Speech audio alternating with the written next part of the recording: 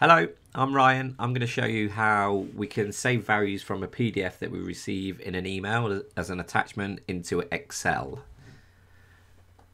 I'm going to do this using Make, formerly Integromat, and I'm going to use a third-party web application called pdf.co to parse the PDFs. Now I'll just give an overview of what this workflow will do.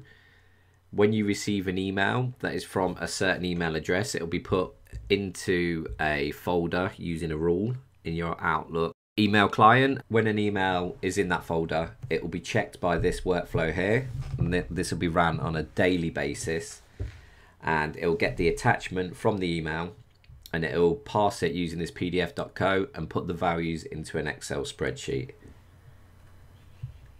So this is the PDF that we're going to parse. This gets sent as an attachment to my email on a daily basis. This is all manipulated data, by the way, in a PDF that I created based on one that Roku sends out every day. Once we've run that workflow, the values from here, where the new installs, uninstalls, etc., will be placed into a row in this Excel spreadsheet that I've created. Now you can see the column titles, well, the majority of them here, apart from date, because we do that dynamically, they reflect the values that are in these here. Okay, I'm going to go through and show you this workflow in action, or should we say scenario, because it uses Make and they call them scenarios. So what I'm going to do first, step one, is replicate the email that I get every day. So I'm just sending this.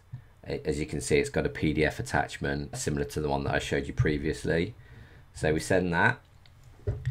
Now that should go to my Outlook email client, where I've got a rule set up that will put it into this automation folder. Let me just sync that. It's just taking a little while. There we go. In it comes.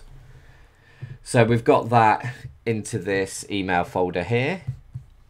Now in my Make scenario, we've got a Microsoft 365 email search messages node here.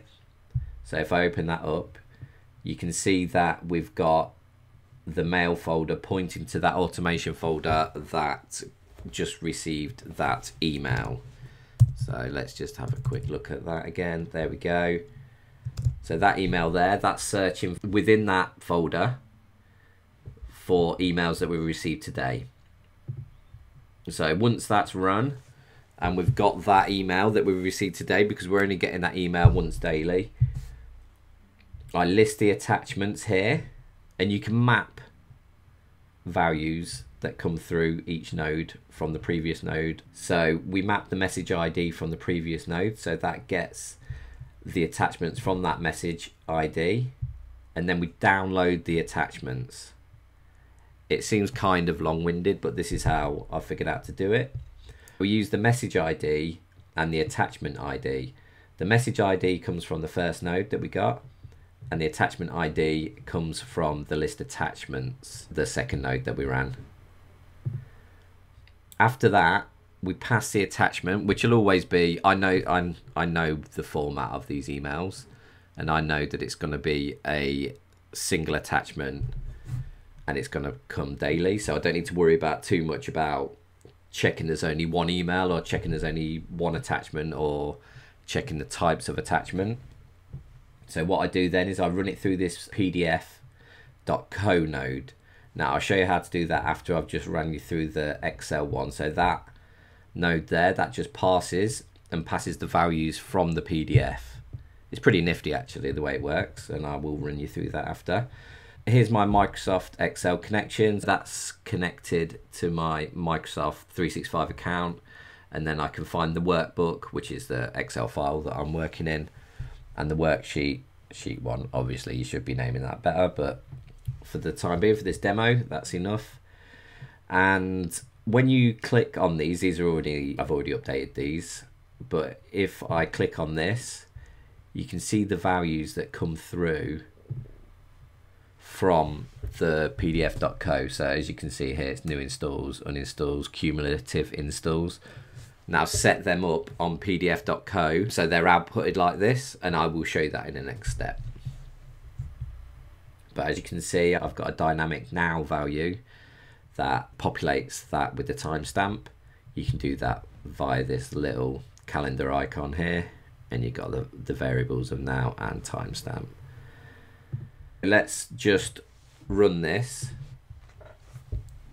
and what it will do, it will go through all the steps that I mentioned. That's passing it off to the third-party pdf.co web app now. And what we want to do, we want to see it once it's done populate here.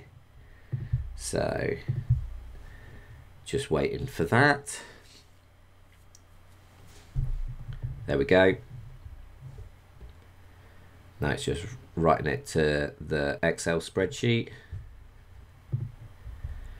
Let's just refresh this.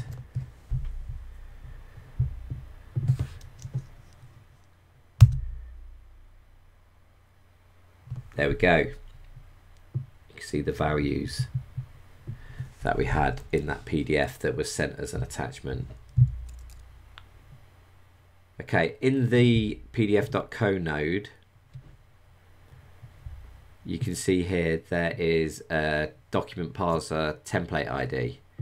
Now, within pdf.co, what we can do is go to the document parser section, and here I've already created a template, but you can create a new template. Now you can get a free account. I've paid for a pay-as-you-go account, but the free account could be enough for you, so it's worth checking out. Take a look. So, and then we'll edit this now just to see what I did here. What I'll do is I'll load in that PDF that I got through, and you can see what I've done is I've highlighted where on the PDF the numeric values that I want to save are, and then what I've done is I've just put them as different variable names. So these are the variable names that you saw earlier in, it takes a little while to load, in here. So this, you see new installs, uninstalls, they all relate to these variables here. So once you've done that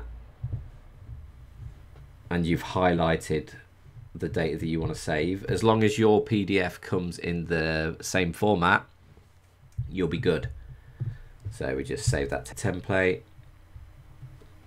and you can see here you've got your template ID. So that 3788 was what I used in the node here. There we go. And that's it. You obviously need to put your scheduling on when you want it run.